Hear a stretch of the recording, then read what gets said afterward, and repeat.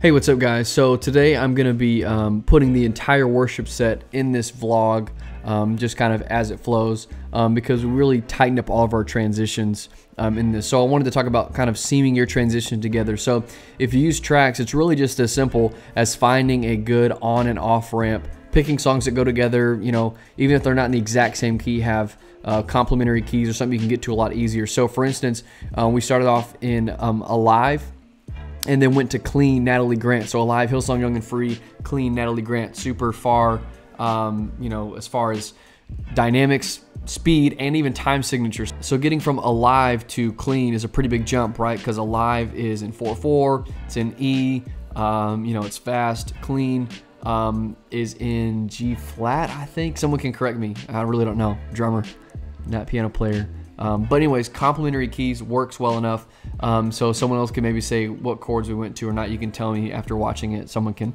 put it in the comments. But basically what we did is, you know, Alive ends on this kind of drum groove outro, and then Clean begins with just piano, right? There's nothing even at all in this. We built in kind of a drum intro. So from Alive, it's boom, gat, doom, gat, doom, gat, doom, gat, you know, gat, kind of this little outro. What we just did, boom, gat, doom, gat, doom, gat, and then straight from there, you like my beatboxing there, straight from there into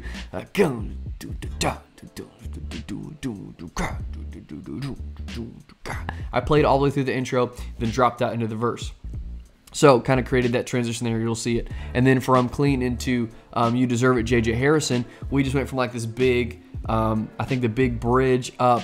It speeds up slightly, but we just kind of speed ramped it up and then dropped into the intro of You Deserve It. So in our set, the way it was placed was after the second song, we do like a prayer segment, have people come up and pray. So we just looped that intro over and over and over. Keith was on keys, so he transitioned off keys to direct the choir. Dan Duran went on keys 1 from keys 2. So I made all those swaps while the prayer was happening. Looped the intro like 3 or 4 times and then dropped into verse 1. You'll see me tell Keith like for sure, like, yeah, here comes verse 1, dropping into the track. So anyways, just for those of you wanting to kind of step up your worship flow a little bit more and you're looking for transition ideas, again, these are songs that aren't even necessarily, you would think can work together, aren't necessarily in the same vein, you know, from Alive to Clean. But yet there's ways you can build transitions, whether it's dynamics, through drums, even through different time signatures. So just an idea.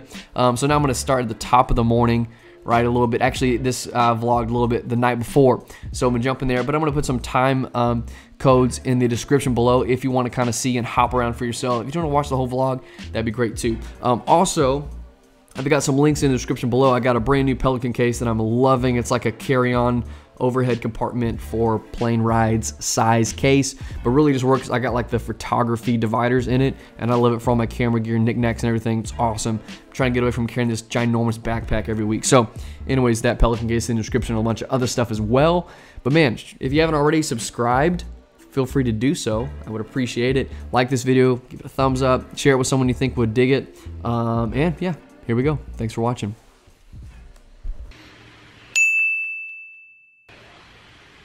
What's up guys? It is Saturday night. It's 11 o'clock now. I am working on editing and uploading all of my content from Because of the Times. So yeah, that's fun. Got a service in the morning at Royalwood. Glad to be home, glad to be home church. So I'm gonna walk through the set that we're gonna be doing tomorrow, but just wanna see my little workstation here. So I got one of these screens. This is, I can't remember the exact ratio. It's like something crazy, but it's super wide, which I love because for Final Cut, can look at all my menus and windows without having to scroll over or minimize things, running all my hard drives, storage, all that stuff. So I may do a video about my workflow sometime soon because I get asked about that a lot, you know, what I do, how it all works. But I wanted to show you this. I got this in the mail from Merino Customs. Man, check this guy out. This is a custom extension cable, headphone extension cable. So he makes all kinds of cables, but I love this one. And you hear that? This thing is like a braided, it's like coated in like this, I don't know if it's like a nylon feeling kind of, it's obviously super flexible, but it's braided, but it's got a 90-degree end on it, so off the back of your avion it goes straight down. and it's also got this little Velcro strap, which is great because what I do is I use the Velcro on my belt loop. So again, Marino Customs, check out on Instagram. I'll post his link here, but this thing is a beast headphone extension cable. So you may ask, why would you pay a little bit more for headphone extension cable?